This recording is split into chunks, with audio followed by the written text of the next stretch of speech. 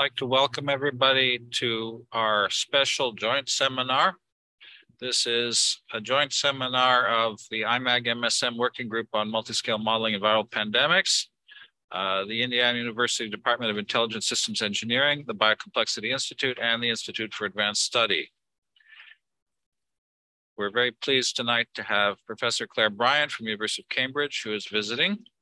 And we very much like to thank the Institute for Advanced Study Collaborative Research Award Program for enabling the visits of both Dr. Bryant and Dr. Gary Ann from the University of Vermont to work on collaborative projects involving bacterial infection and immune response between species. Tonight, Dr. Bryant is going to be talking to us about immune response in a variety of contexts. And I need to tell you that the meeting is live streamed and recorded, so please be aware of that.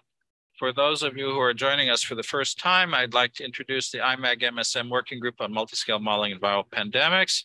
This is an international group dedicated to developing computational and quantitative approaches to understanding immune response in a variety of contexts.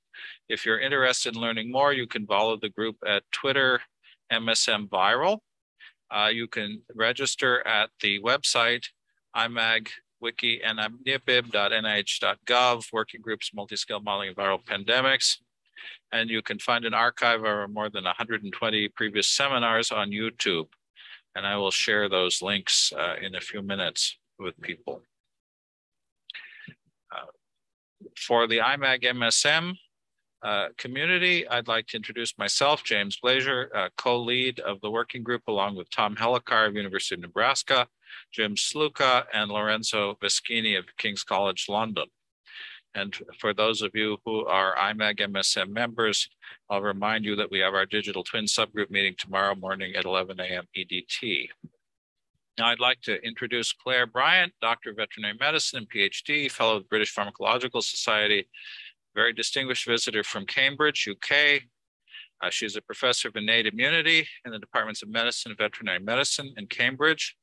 She is one of the world experts in innate immune signaling response to pathogen-associated molecular pattern receptors during bacterial infections in chronic diseases of humans and animals. And we're going to hear a lot about that today.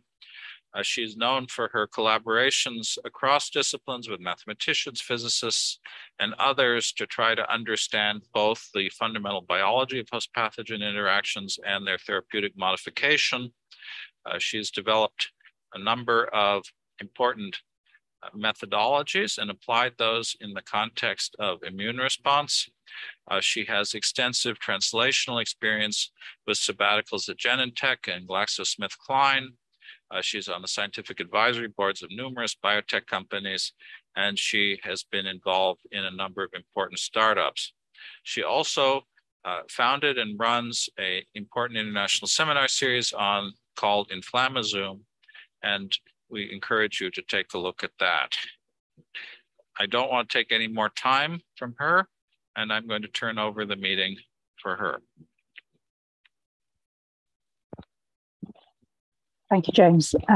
So I'd like to thank James and colleagues for inviting me here.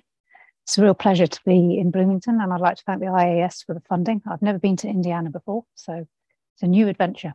It's also the first time I've been back to America since COVID, and so I've missed coming to the States, so it's a real pleasure to be back.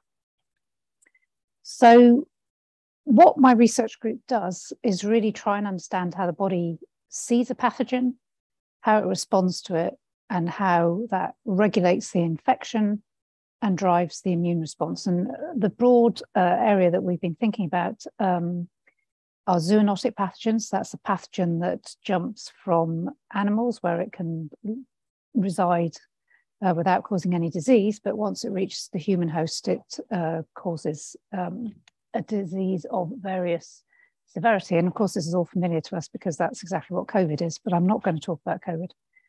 And so we've been really funded to understand how the first wave of detecting infection then potentially triggers an adaptive immune response in the context of trying to produce vaccines and improve vaccines. And so this centers around pattern recognition receptor signaling. So pathogens express molecules which are unique to the pathogen, and they're called pathogen-associated molecular patterns, or PAMPs. And pattern recognition receptors recognize the PAMPs as non-host molecules. But there are now, we recognize there are some danger-associated molecular patterns, which are molecules produced by the host that also trigger the pattern recognition receptors. And the function then of the pattern recognition receptors are to activate innate immune signaling to control the infection. And innate immune signaling really drives an inflammatory response, and the whole point of inflammation is to try and control an infection. So a successful innate immune response will clear the pathogen infection. But if the response is dysregulated, this can then lead to the production of severe inflammatory disease. And we now think that this is the mechanism that underpins a number of really common diseases like cardiovascular disease, cancer, Alzheimer's disease, and so forth. So it's a really important mechanism, understanding the dysregulation of inflammation driven by innate immunity. So that's the fundamental interest of my lab. So for the purposes of the talk today, I am going to discuss a lot of work on Salmonella, and I don't think that this won't show on Zoom, will it? The pointer. I'm going to need to use the mouse. Yeah, I'm going to try and use the mouse. Yeah, I can't see my mouse on the screen at the moment, James. Hold on. I think I might just solder on. So what you can see on this slide is what happens when Salmonella infects a host. So the bacterium, which is the structure in the top left micrograph, Salmonella is a gram-negative rod bacterium, which has, you can see here, little strands coming away from it. These are the flagella. These flagella are important because Salmonella is highly motile, and the flagella is the motor apparatus that drives Salmonella around.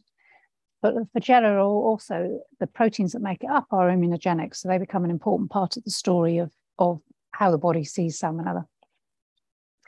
Once Salmonella comes into contact with the epithelial cells of the gut lining, it actually triggers, by injecting proteins into the epithelial cell, it triggers a response whereby the epithelial cell can engulf the bacterium.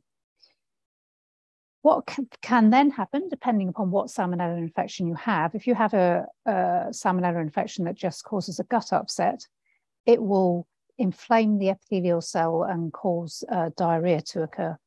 But some species of Salmonella, for example, typhoid, actually become a systemic infection, which means they cross through the epithelial cell and enter into the body. And once in the body, they reside in macrophages where they can hide from the immune system. But that then undergoes an arms race whereby the Salmonella sits in the macrophage. It will try and kill the cell. It will try and grow within the cell. The cell will try and kill the bug. So there's this arms race between the macrophage and the bacterium. And whether you live or die from Salmonella really depends upon how efficiently the macrophages are able to control Salmonella growth and destroy it. So the macrophage is a phagocyte. It's a key cell of the innate immune system. And the whole function of the macrophage really is to seek and destroy pathogens. So pattern recognition receptors in the context of Salmonella, there are multiple pattern recognition receptors which recognize Salmonella. So Salmonella has a molecule in its cell wall, which is called lipopolysaccharide. That's an incredibly toxic molecule. It's recognized by a receptor called toll-like receptor 4. This sits in the membrane of the cell. It triggers once it's activated, it triggers a signal transduction pathway to produce the transcription of a number of pro-inflammatory cytokines. In the epithelial cell, Salmonella is recognized at the membrane level by toll-like receptor 5. This recognizes the flagellin, and again, this triggers the production of pro-inflammatory cytokines. But Salmonella then, once it goes into the cell, is contained in something called a Salmonella-containing vacuole, and from this vacuole, Salmonella can fire various molecules into the cytosol of the cell. This includes flagellin, also proteins from a special type 3 secretory system, which is a series of bacterial proteins that form an injection needle and then injects proteins into the cell. Both these proteins and flagellum can be sensed by a cytosolic receptor, which is called the NAPE nod-like receptor 4C4 complex, NAPE NLRC4. This complex recruits an adapter protein, which then activates an effector protein, which is called caspase 1. And caspase 1 is clusters, needs to cluster to be active. And what this protein complex then does is it degrades pro-IL-1 beta and pro-IL-18, which are two pro-inflammatory cytokines, to their active forms. It also cleaves a protein called gasdermin D, and the N-terminal of gasdermin D then goes and forms pores in the cell membrane, and this then facilitates the release of the cytokines out of the cell. Ultimately, though, these pores lead to lysis of the cell through a protein called ninja-1, and that causes an explosive form of cell death. Salmonella also releases other molecules, and we're not exactly sure what they are, that activates a second cytosolic receptor called NLRP3. This also activates caspase 1. It also drives cleavage of the pro-inflammatory cytokines IL-1 beta and IL-18, but it doesn't really lead to cell death through gasdermin D. I'm not sure we really understand exactly why that is, but it's less efficient at killing cells than the NLRC4 inflammasome. And then finally, LPS can go into the cytosol. This can then trigger a protein called caspase 11. And the function of caspase 11 when it oligomerizes is to cleave gasdermin D and drive the inflammatory cell death or pyroptosis pathway. So there's a multitude of pathways that can be activated by salmonella. And we've spent the last 15 to 20 years really trying to understand how these pattern recognition receptors trigger immune responses to salmonella and how important they are in the process of controlling disease. So to show you how this works in real time, really, sort of real time anyway. So what you've got here is live imaging or real-time imaging, which we sped up, but it's basically live cell imaging. And the green cells are the macrophages. And we have transduced these macrophages. So in other words, the macrophages are expressing the pro-inflammatory transcription factor NF-kappa B, which is linked to green fluorescent protein. And what you can see here, this is a macrophage. This is the cytosol, and you can see it's all green because that's where the majority of the NF-kappa B resides. And what we're going to do then is we're going to add salmonella, and the salmonella are also green, and you need to watch what happens to the NF-kappa B in all these cells. And hopefully what you can see the green bugs, and you can also see that the NF-kappa B has moved from the cytosol into the nucleus, and it's moving back out again. Now, a key point to note here is that all the cells have activated NF-kappa B, whether they're infected or not. And that's a really important part of this process. And it is kind of mysterious. So these cells are macrophages, and their job is to take things up. Yet throughout this process, some of the cells just never get infected at all. So this cell never gets infected. But you can see this cell here has lots of bacteria within it. So the first part you're seeing here, the activation of NF-kappa B, is actually the triggering of toll-like receptor 4, which activates NF-kappa B, moves into the nucleus, and then the NF-kappa B binds onto the promoter of pro-inflammatory genes and drives its transcription. So that's what's happening in the first movie. In the second movie, you need to focus on this cell, which is, as you can see, absolutely loaded with bacteria now. Note, this cell is uninfected still. If you watch this cell, you can see it exploded. And so that's the pyroptotic event, pyroptosis, or the explosive cell death, which is actually doing two things. It's kind of interesting because some of the bacteria have escaped, but some of them are trapped in the debris of the cell. And that's a macrophage net trapping the bacteria into position. So that is the process that's triggered by the cytosolic nod-like receptor C4. So that was inflammasome activation, and the first movie was toll-like receptor activation. And so we made these movies a long time ago, 2012. You can see the date on the movie. And I still can't explain to you why there's a heterogeneity in the cellular infection. There's a whole host of really interesting factors. I don't know why some of the cells have not got infected. you can actually see sometimes that some of these macrophages go and talk to the infected macrophages and then they walk away. There's a whole host of physiology that I don't understand in these movies. So pattern recognition receptors signal in an unusual way. So people who are more familiar with traditional signal transduction pathways will know what happens is the receptor gets activated, there's a series of phosphorylation steps, and eventually you end up with something happening in the nucleus. That would be situation normal.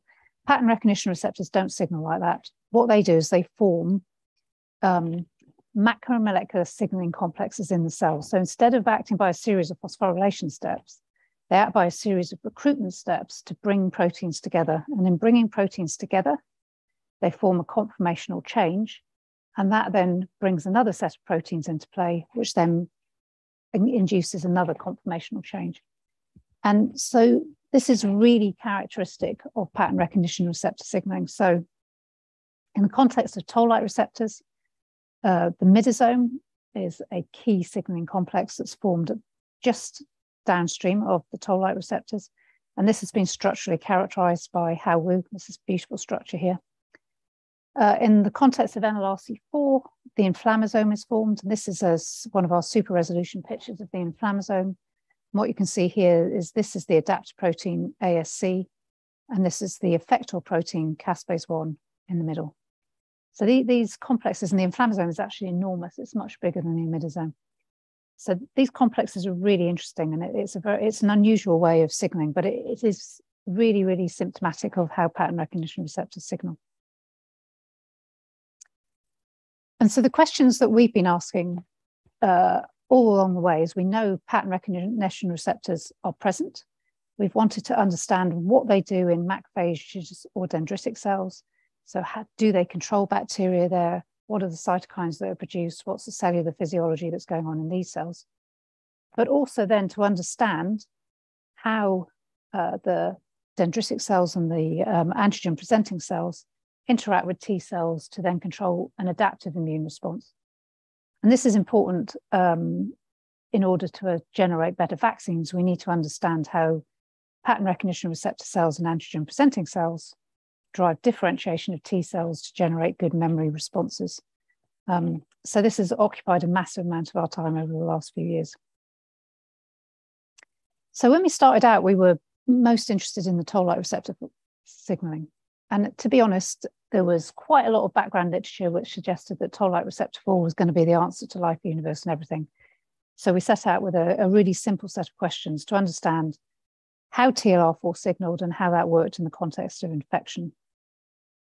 So just to backtrack a little, this is an E. coli, but Salmonella looks very similar. The key effector, key thing that drives and activates toll-like receptor 4 is endotoxin or lipopolysaccharide. It's a constituent of the bacterial cell wall, and its structure is a lipid. And the lipid structure is super important to how efficient it activates TLR4. So Salmonella, like E. coli, has a structure with a backbone with 2 phosphorylation groups. 2 phosphorylation groups are very, very important for toll-like receptor 4 signaling. It also has 6 acyl chains. And the number of acyl chains, the length of the acyl chains, and the phosphorylation groups dictate how efficient TLR4 is activated. So first of all, what happens in vivo? So we use a model of Salmonella whereby we take mice, we inject them intravenously with Salmonella, and it's an attenuated strain of Salmonella. And then we count the bacterial load over time. And this has been really well worked out, particularly by Carlos Amici and Duncan Maskell. And we understand how the bacteria grow over time, and we're starting to understand how the immune response impacts on the bacterial growth curve. So we can learn a lot. If you understand the immune response that's going on, you can then understand how pattern recognition receptors impact on that immune response by taking them away and comparing the response of knockout mouse with wild-type mice. So all this work's been done by Panitor and Melosis in the lab. And what he does is he injects the mice, and on day 1, the bacteria are controlled by reactive oxygen species, by complement, in a really clear way. And this causes a drop of bacteria on day 1. However, after day 1, the bacteria grow at 1 log a day until they are controlled at between day 5 to 7. And this control is driven by inflammation. So this is a really important part of the response. At this point, the bacteria are in a static phase where the growth and death responses are equal. And this is driven by macrophages, TNF alpha, various classical inflammatory responses. And this status quo exists until about day 15 to 20.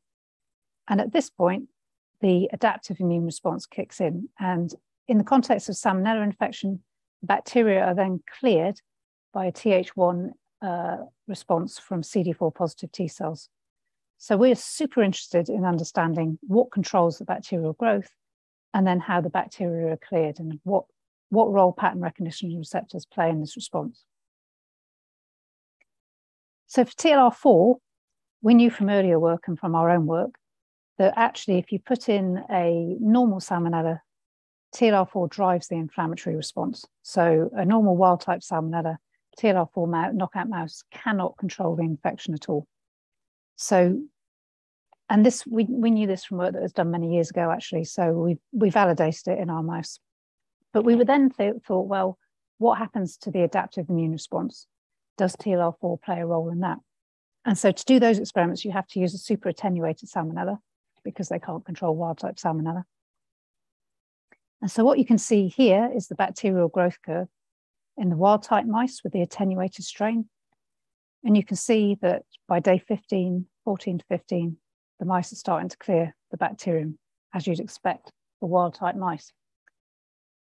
But what was unexpected to us was that actually the TLR4 knockout mouse also started to clear the bacteria. And we were really surprised about this. I really thought that TLR4 would have much more profound effect on preventing the formation of a CD4 positive T cell response. But clearly these mice are able to generate CD4 positive T cells and they can clear the salmonella infection.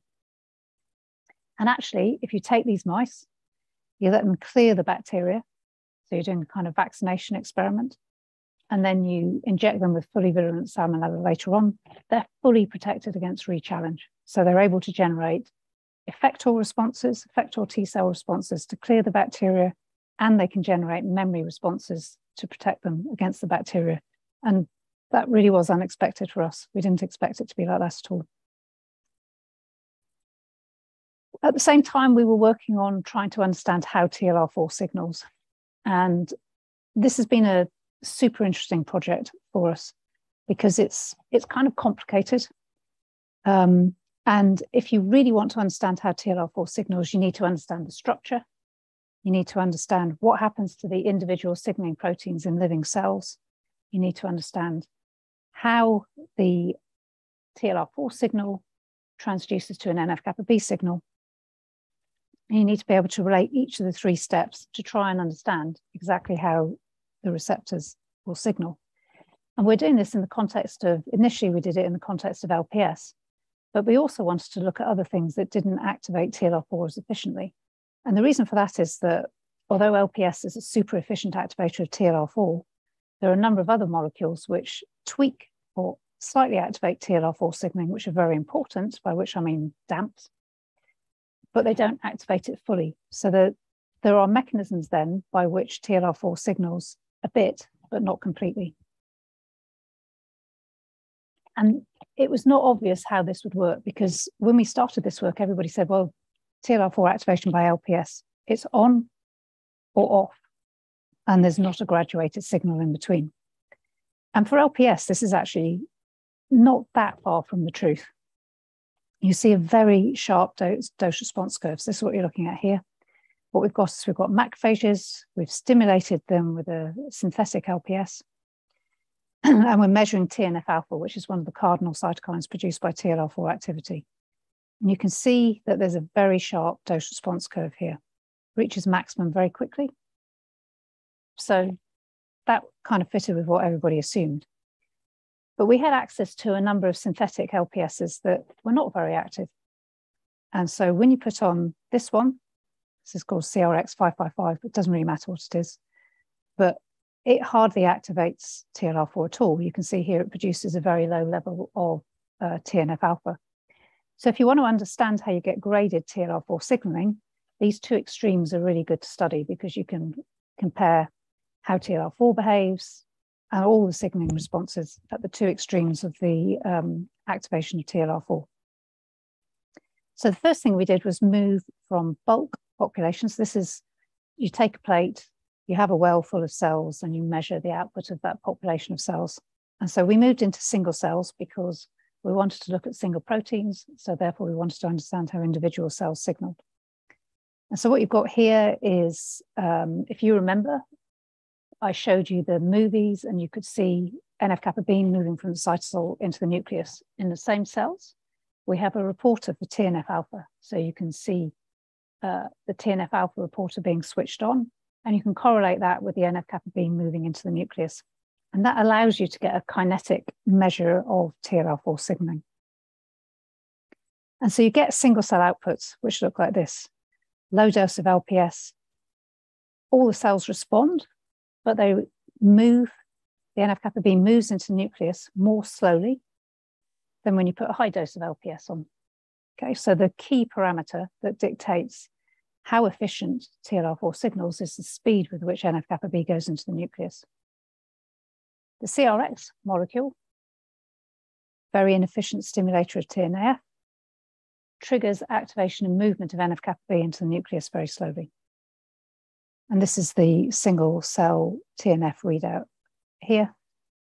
But the key thing that we found was that the kinetics, the speed of NF-kappa B translocation into the nucleus was really important. So then we had a whole series of questions about how TLR4 was signaling. So the structural biology showed that TLR4, when it's bound to LPS, forms a dimer. And so the accepted wisdom at the time was that you have monomeric TLR4, you put on LPS, that causes the formation of a dimer, and that then signals. So how then do you move from maximum TLR4 signaling to low levels of TLR4 signaling? Is it at the level of TLR4? Do the dimers cluster, and does that make more efficient signaling? So the first question we set out to ask was, what happens to TLR4 in live cells in response to triggering by LPS? So did this work with Dave Klenman and his PhD student Sarah Latty, and Lee Hopkins was a postdoc in the lab doing this work. So what we did was we took macrophages without any TLR4. Into these macrophages, we put TLR4 with a fluorescent tag on it.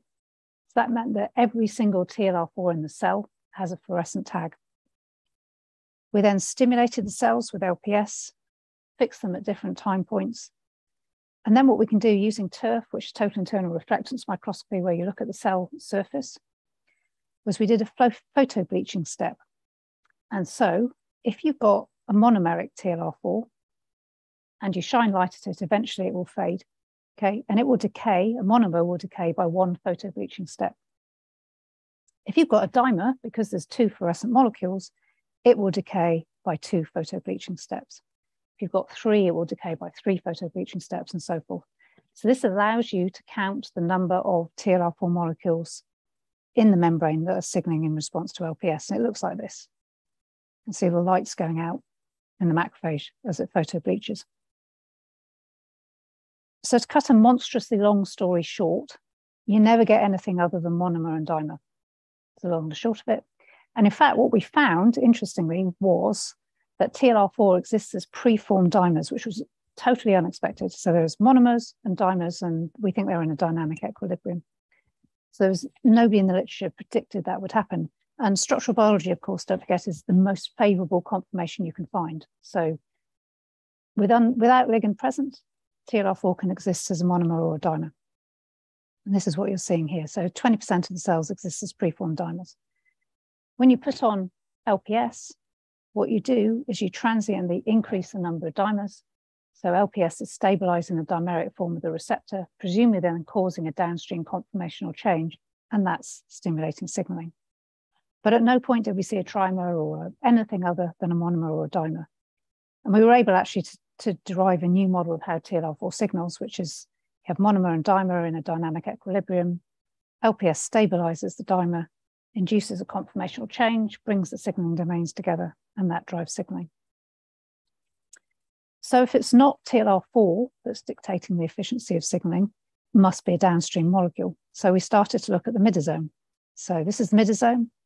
It has a number of molecules. I think I can never remember, but I think it's 5 or 6 MYD88s, which is the first adapter protein that's recruited to the TLR4 receptor complex.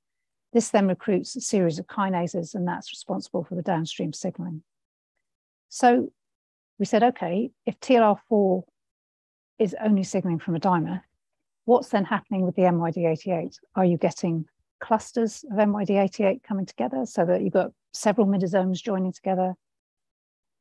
What's exactly happening to midosome formation? So this time we took cells without any MYD88.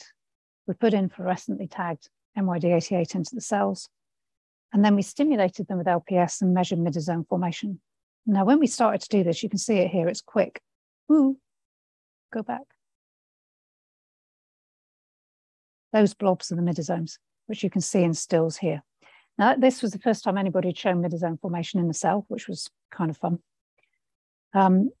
So we looked at the kinetics of the midosomes, and we also noticed something else while we were doing this. So just to convince you that what you were seeing with midosomes, this is an unstimulated cell, and you can see just dispersed MYD88. But one of the things we could see was that midosomes can actually disassemble as well as assemble. So that's presumably the signaling being switched off. So we kind of notice various things along the way.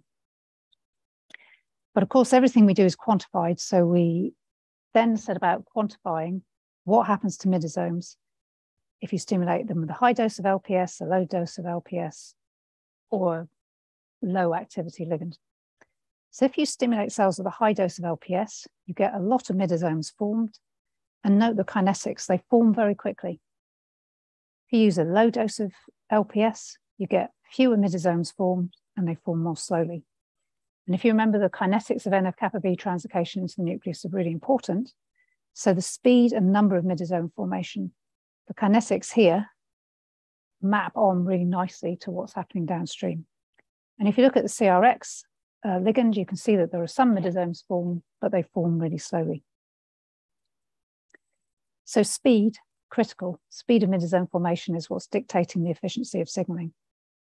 We also saw some interesting effects on the size of the midosomes. So we used fluorescence intensity to try and measure the size of the midosomes within the cell. They all had a stoichiometry of 5 to 6 units for LPS or CRX555. But what we saw with the LPS and not with the CRX555 is the formation of supermidosomes. So actually, LPS is driving the formation of midosomes coming together. They were all 2 midosomes clustering together. And we only saw this if we had efficient TLR4 signaling going on. So with respect to TLR4 signaling, the speed of NF-kappa B translocation into the nucleus is critical. The number of midosomes that are formed and the speed with which the midosomes are formed and the formation of supermidosomes are factors that regulate how TLR4 signals efficiently. So that was all fine and very interesting and kept us entertained for quite some while, but it didn't really answer our question about what was happening in response to Salmonella and the driving of adaptive immunity. So while we were getting this sort of somewhat disappointing in vivo data, the inflammasomes, the cytosolic pattern recognition receptors, were sort of starting to really emerge, and we got really excited. We thought, great, TLR4 hasn't done it, but we're sure the inflammasomes will tell us the answer to the adaptive immune question that we had. So we started to work on these inflammasomes. So just to remind you, NAPE and NLRC4 recognize flagellin and salmonella proteins, triggers caspase-1 activation to process pro-IL-1 beta and pro-IL-18, but also to trigger gastromin D cleavage and pyroptotic cell death, the inflammatory cell death. NLRP3, we don't know exactly what activates it. It also forms an inflammasome, but it only processes the cytokines. It doesn't trigger the cell death. And those two, it's really important to remember that. NLRC4 drives cell death, but NLRP3 doesn't, because it becomes important later on. So while we were doing this was early on in inflammasome history. One key cardinal feature was noted by everybody who worked with inflammasomes in macrophages. And what they saw was that when you stimulated the cells with an inflammasome ligand, you could see the formation of this ASC speck. So ASC is the adaptor protein. You can see this big speck complex forming in the cell. But the key feature was that you always only saw one speck. Okay, so we're going, well, this is odd because salmonella triggers 2 NLRs. So how can that be? Does that mean that in some cells you only trigger NLRP3 and in some cells you only trigger NLRC4? Or do both NLRs come into the same speck complex? So that was a question we set about asking. And in fact, the answer is that both NLRC4 and NLRP3 can exist in the same inflammasome complex. And so this upset quite a lot of the inflammasome people, but they've got used to it now. And they kind of argued with this for a while, but when you use imaging, it's really quite hard to argue that something's not happening. And indeed, we could see that NLRC4 and NLRP3 were in the same inflammasome speck. And this again is super resolution microscopy. And at the time, we didn't know that nobody in the world had done 2-color super resolution microscopy because ignorance is bliss. So you just try it. And oh, look, it worked. And it's really, really clear. NLRC4 and NLRP3 in the same inflammasome spec. So this led us to hypothesize that what happens in response to inflammasome activation is that you can recruit whatever receptor you want into this inflammasome signaling complex in order to tailor the immune response towards the pathogen in question, which kind of makes sense. And it's more interesting than that, in fact, because not only can you recruit different receptors into the same inflammasome complex, you can also recruit different effectors. So here is ASC and caspase-1, which we've told you about. This is human macrophages, by the way. But actually, when we looked for it, we could also find ASC and caspase-8. So you can have caspase-1 and caspase-8 in the same inflammasome. So the inflammasome complex then can recruit whatever receptor it needs and whatever effector it needs to drive the most appropriate inflammasome response for the pathogen. And this has been proven now for several different pathogens. So it's quite a sophisticated system. What happens in vivo then? So Pani, bless him, set out to do the experiments.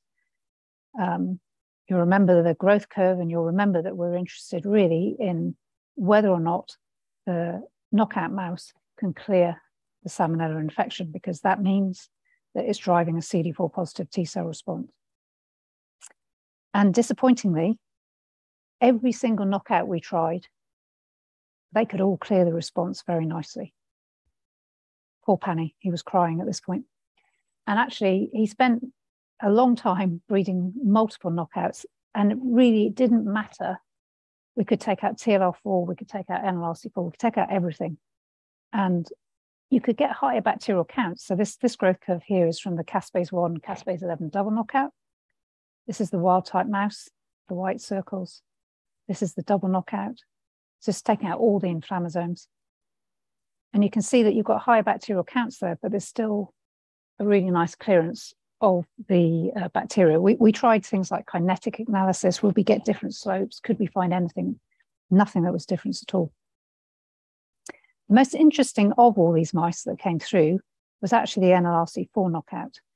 Now you can see it clears quite nicely, but Pani did spend quite a lot of time, as well as doing the growth curves, looking at the responses of the T cells as well to try and understand, because we thought they must be doing something to the T cells. So what he did was he took the spleens from mice that cleared the salmonella to say, okay, let's see if the memory cells, what are the memory cells doing? So he isolated the CD4 positive T cells, he incubated them with salmonella antigen and antigen presenting cells, and then measured the memory responses. Now, our hypothesis when we started these experiments was if you took out a pattern recognition receptor, okay, that you'd have a less efficient adaptive immune response, because we assumed that the role of pattern recognition receptors was to make sure the most efficient adaptive immune response was formed. And that's true for TLR4. It impacts on the generation of memory immunity quite a bit. It wasn't true for NLRC4. We saw completely the reverse. So in fact, wild type mice here, nice generation of interferon gamma. That's a key measure of the CD4 positive T cell response. But the NLRC4 knockout responses, they had a higher response. They had generating more efficient memory immunity, which didn't make any sense to us at all. And the reason for this is that actually there are more memory cells produced. Okay, so this is wild type memory cells, this is NLRP4 knockout cells. And we spent a long time trying to understand the biology behind this because we thought this is most peculiar. Why is this happening? And the reason they're happening is if you go back to the micrograph, you'll remember I told you that NLRP4 and NLRP3 are both activated by salmonella, are both in the same inflammasome complex. So what actually happens when you take out NLRP4 is something very interesting. So NLRP4 causes the death of antigen-presenting cells. Okay, so they're taken out. If you take NLRP4 out, your antigen-presenting cells live for longer, and your NLRP3 is being stimulated, so you're still producing interleukin-18. Interleukin-18 is absolutely essential for driving effective memory immunity. So in the NLRP4 knockout, you've got antigen-presenting cells living longer, you've got lots of IL-18, so they generate a lot more memory cells. And so you can see there's more IL-18 in the NLRP4 knockout, there's more interferon gamma in the NLRP4 knockout, and we think it's all based around the length of life that the antigen-presenting cells live, and the fact that you can still get interleukin-18 because NLRP3 is still active. It's quite hard to prove that cells live for longer in vivo, but that's certainly what the in vitro data would tell us, and it would explain what we're seeing in vivo. This has vaccine potential because we thought, well, okay, if we're getting better immune responses, why don't we generate a salmonella that doesn't activate NLRP4? Because that will probably be a more efficient live vaccine. And this is actually not a trivial thing to do because, in fact, what you need to do is to change the flagellin gene. Now, the flagellin is the motor of the salmonella, so you need it to swim. And in fact, if you try and change the flagellin gene in the area that's recognizing NLRP4, that NLRP4 recognizes in the flagellin, that can paralyze the bacterium. And if you do that, you completely change how it behaves in vivo. So what we did was, we knew that there was a particular commensal E. coli that had a flagellin gene that wasn't recognized by NLRP4. So we dropped that cassette into the salmonella. Salmonella can still swim, but it can't activate NLRP4. And then we did our key experiment. So then we should be able to vaccinate our mice. And this time, we're particularly interested in the wild type mice, because if we vaccinate those mice with an NLRP4 defective salmonella, we should get improved protection when we re-challenge with fully virulent salmonella. And that's what happens.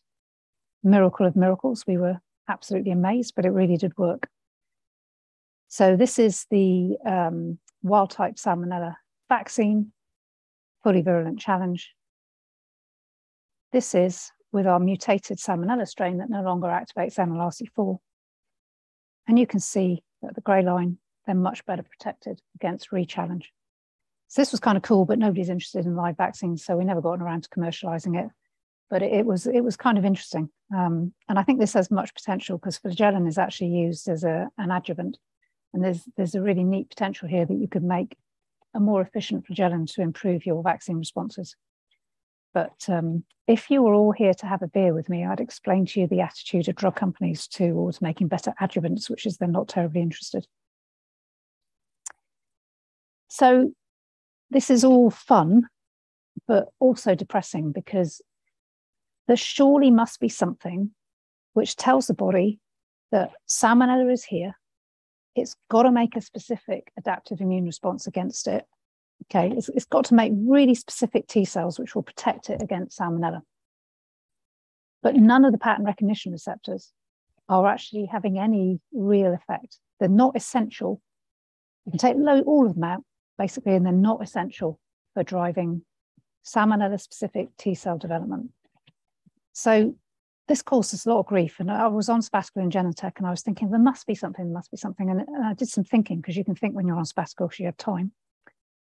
And I thought, well, actually, one of the key things here is that every single pattern recognition receptor signaling pathway ends up in cell death one way or another.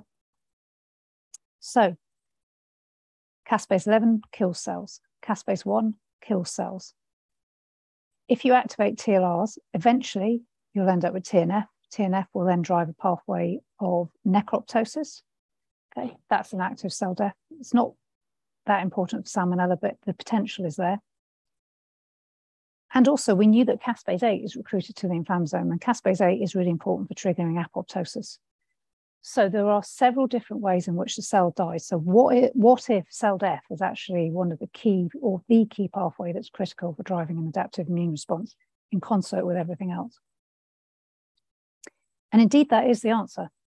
So I did some work with in Genentech and also with some guys in Australia.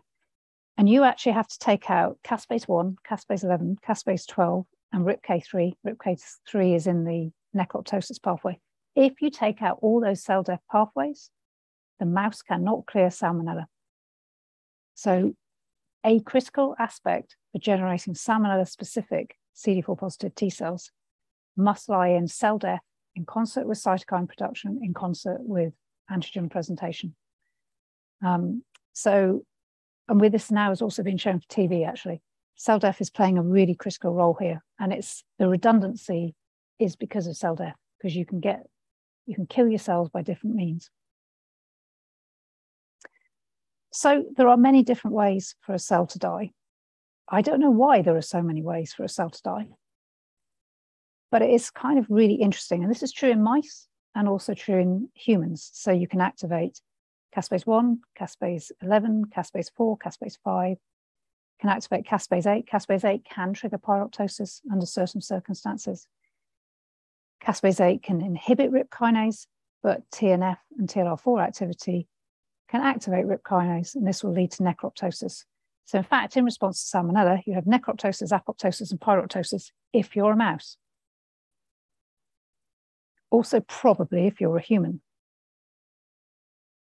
But then we started to think about, why is this, is this the same in every animal? And in fact, although TLRs are really quite well conserved between different species, inflammasomes and caspases are not. So we started a piece of work to try and understand some of the species differences in inflammasomes and their effector proteins.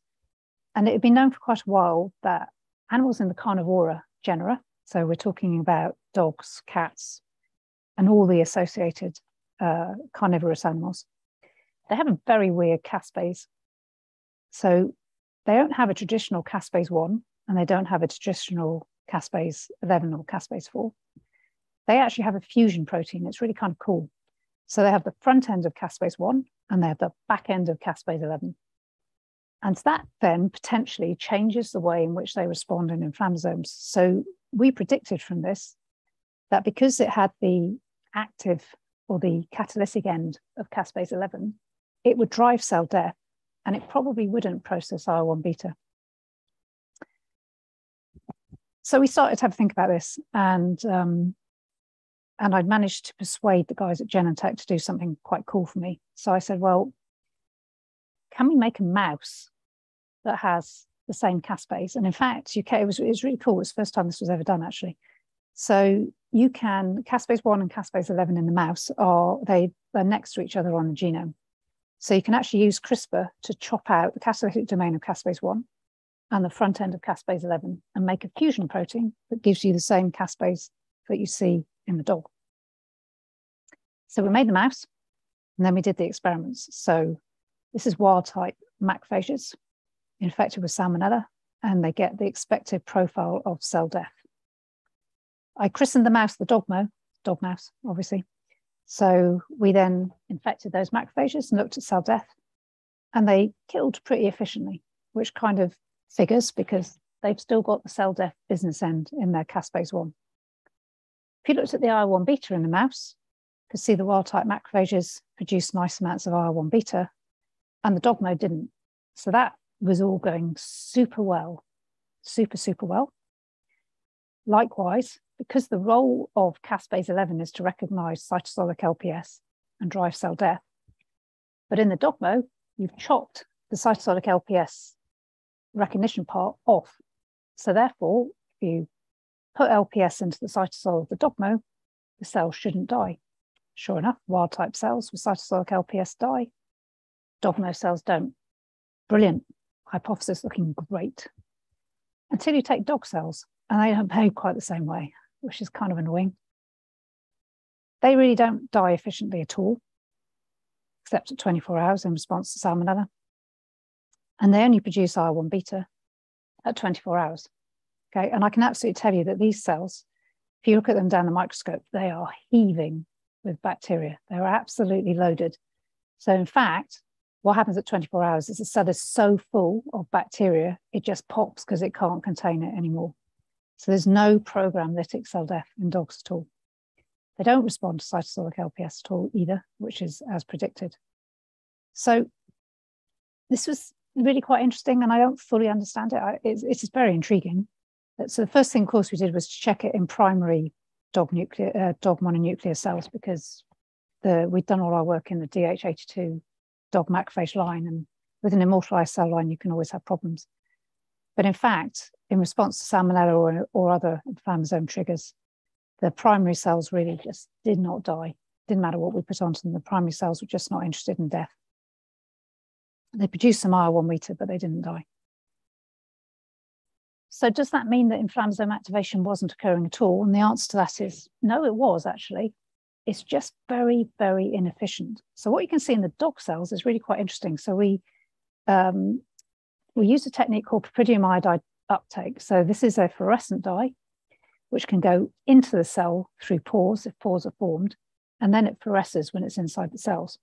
So most of our cell death assays prior to this point was done with something called the LDH release assay. So cells lyse and they release LDH out of the cell, and that's an indication of lytic cell death. But if you couple that to pyridium iodide uptake, that tells you where the pores are formed. So in fact, these are the traces here. And what you can see, this is salmonella down here, is that when you put on a high dose of salmonella, you do actually get some pyridium iodide uptake. So there are some pores forming, but it's massively inefficient. So inflammasome activation in the dog is really inefficient. So it's kind of intriguing. And in fact, the carnivore are really weird. They have this ability to form an inflammasome, but the inflammasome is not very active.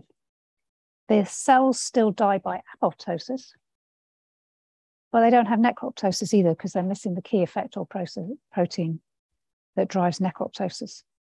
So in fact, the way in which dog cells die is predominantly by apoptosis or by just a complete steric mass. In other words, the bacteria fill up and the cell can't contain them anymore. But they really are very handicapped in the concept of cell death. It's really very, very defective. They're also missing a whole host of NLRs, but that's another story. So this was intriguing because I was writing this up around the time that COVID-19 jumped into mink, which are carnivore, mutated, and then jumped back out again. So I was able to spin a potential story that this was important, which is where we all met, because you saw the article written up in The Economist, right? So this was kind of intriguing. But at the same time, we've done a lot of work on chickens, because chickens are key carriers of Salmonella typhimurium. Salmonella typhimurium from chicken meat or from eggs causes food poisoning in people. And chickens are also massively defective in cell death pathways. So they don't have effective inflammasomes at all. Okay, they have an NLR, they have an adaptor protein, they have caspase-1, but it doesn't do any of the things that it does in other species. There's no gasdermin D, so it can't drive pyroptosis. They can drive apoptosis because the apoptosis machinery seems to be universally conserved. They can drive necroptosis because they have that capacity too. And really surprisingly in chickens, because Salmonella does not cause necroptosis in humans or mice, but in chickens it does. So there actually is switching between pathways as to the different types of lytic cell death. And I used to think that chickens were different, but of course, because chickens are derived from dinosaurs, it's actually mammals that are different. So we're left with a kind of intriguing question is why did mammals generate a very large number of different cell death pathways, which don't seem to be important in birds at all? And I'll leave you with that philosophical question. So, because I'm finding this quite interesting at the moment. So in conclusion then, I talked all about TLR4. TLR4 signals to LPS, as I've shown you, is a very efficient system. If you stimulate them with DAMPs, so for example, if you stimulate TLR4 amyloid beta, it's a very inefficient signaling pathway. And presumably this will have kinetic differences, and we're exploring this at the moment. Pattern recognition receptors have non-redundant roles in controlling the salmonella load, but pattern recognition activity converges on cell death, and so cell death must be central, I think, to driving specific adaptive immunity. And then finally, the roles of inflammasomes and lytic cell death differs profoundly between species. And whether this is important in zoonotic transmission of pathogens or not, I don't know. But it's a question I find very intriguing, and it's why I'm here in Indiana for us to discuss these concepts. And it's been fun. This is the lab. I never used to show a COVID photo, but this is a COVID lab photo. It's taken a few weeks ago. We've just been told today that we don't have to wear masks in work, so we'll probably move away from it. This is the lab at the vet school. And Panny, this is Panny here. You see he's gone grey, working on all those mouse models for all these years. And he's done a sterling, fantastic job. This is Joe, who does a lot of the TLR4 signaling. I haven't talked about the other guys' work here, but they're a great team, and they're lots of fun. And we're lucky to be funded by, we've been funded by the Wellcome Trust on and off, the MRC and the BBSRC. And I have quite a lot of industry funding. And I couldn't do any of the work without my collaborators. So toll-like receptor mice came from Shijiro Akira in Japan, the nod-like receptor mice from my buddies in Boston, Doug, Kate, and Eike, who's now in Germany. And then Genetech helped me generate Dogmo, which was great. And then in Cambridge, all the imaging is done with Pietro Cacuta in physics and Dave Klenneman in chemistry. And that's it. I don't know if we can do questions online or in the room or exactly how the questions work, but I will try. Thank you very much.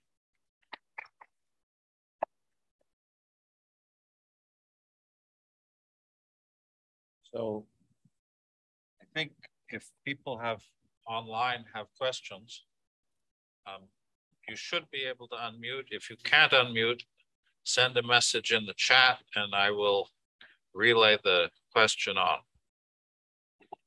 Gary. Yeah, so I have two questions. Great talk. Thank you. So my first question is, does Dogmo manifest diarrheal cell disease?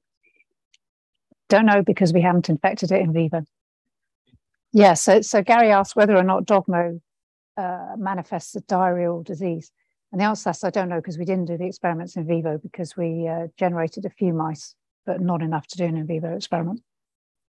And second question is, does the limitation in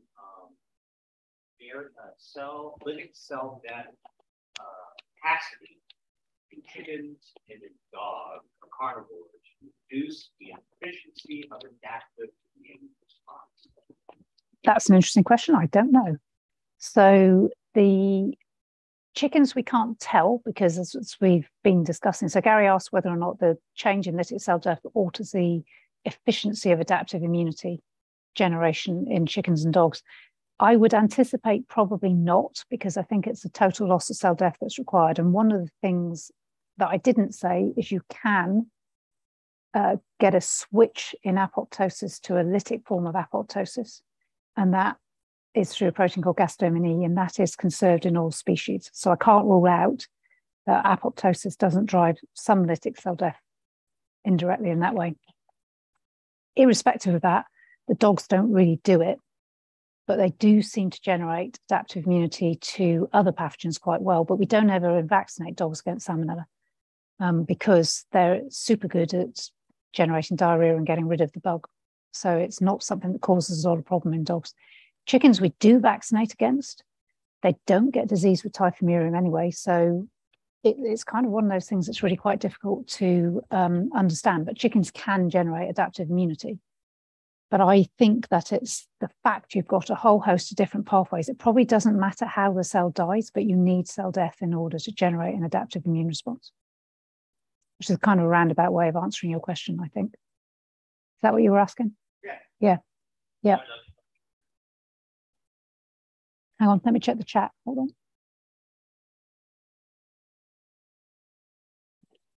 Is it the same number of, let me just open it anyway, then we can at least see.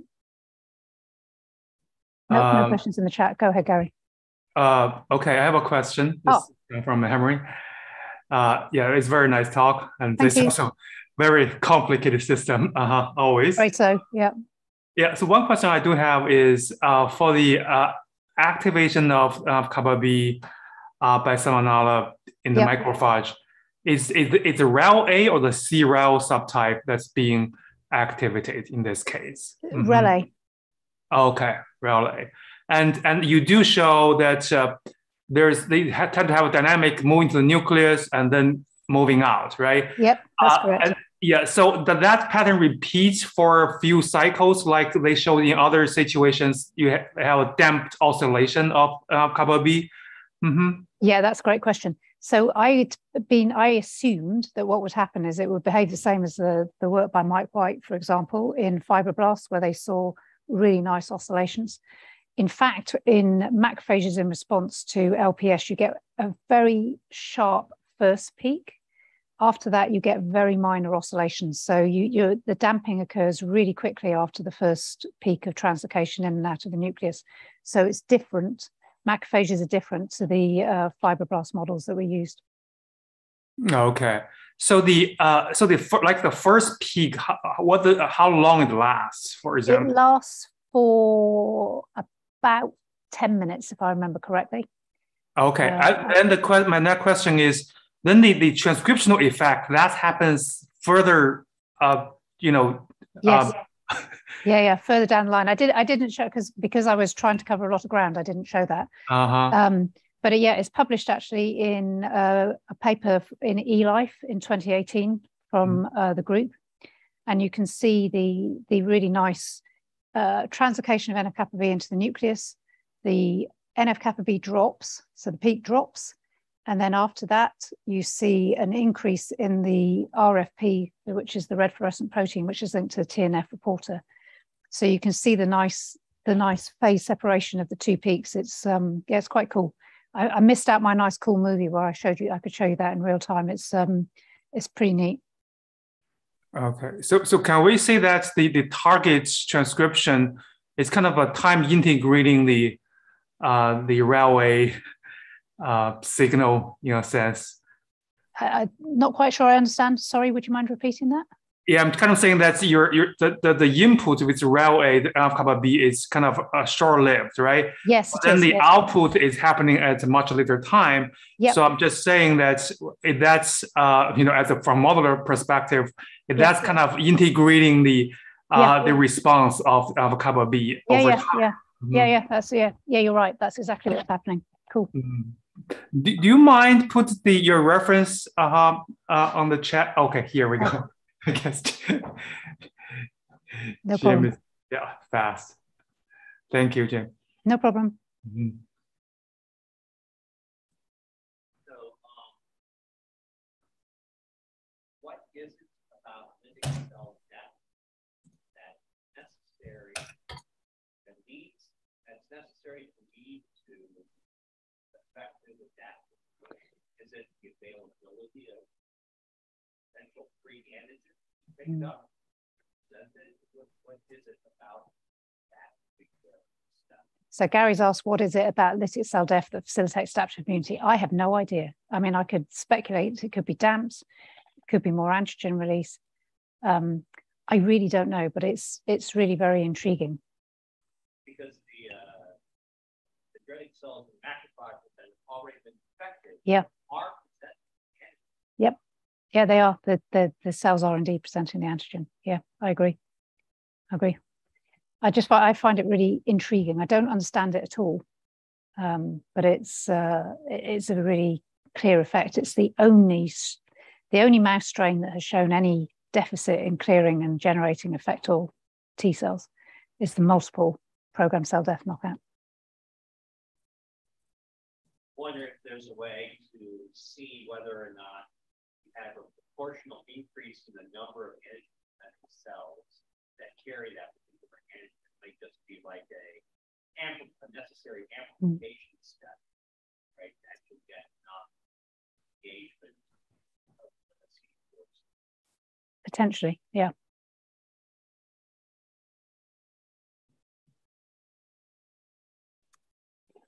Yes. Yeah. Sorry. Yeah. So had the video of the macrophages being infected, and only a couple actually got. Well, they seem to respond radically different. Do you think that's a vitro effect? If that occurs in vivo, is it just a subset of macrophages? My best guess is I think it probably does. Oh, sorry. Yes. So Jim's asking whether or not is the heterogeneity in macrophage infection an in vitro effect, or would it happen in vivo? So in other words, do all the macrophages get infected in vivo? I suspect it happens in vivo. So if you look at a salmonella infection in vivo, and we've done quite a lot of this, and you section tissues and you have a look, you can see in lesions. So the salmonella forms a lesion, which is eventually walled off in a granuloma. You can see macrophages in those lesions, and not all those macrophages are infected. Yet there can be a very high density of bacteria in and around the lesion. So I'm guessing that that is the case. In vivo, it's much more complicated, obviously. We have done things like playing around with changing the activation state of macrophage M1 and M2, and that can tweak it a little bit. But in the situation that we're looking at in vitro, I don't think that's the case. I'm really very intrigued as to the heterogeneity for macrophage infection. So my guess is it does occur in vivo, but it's kind of quite hard to prove. There is the components for the inflammasome always the same, but they have slightly different kind of repertoire. The single-cell-seq RNA studies would indicate that macrophages are all fully inflammasome competent. Yeah. I have a question on the dimerization process. Yep. So does dimerization require both monomer liganded, or it can be just one has a ligand and the other one no ligands on it? Yeah, that's a really good question. Do you know what? I don't know the answer to that. I kind of assume that you need the MD2 TLR4 binding site to be occupied by two molecules of LPS, but I really can't prove that at all. Every time I look at that slide, I wonder whether you need two molecules or one molecule of LPS. I really don't know. Great question.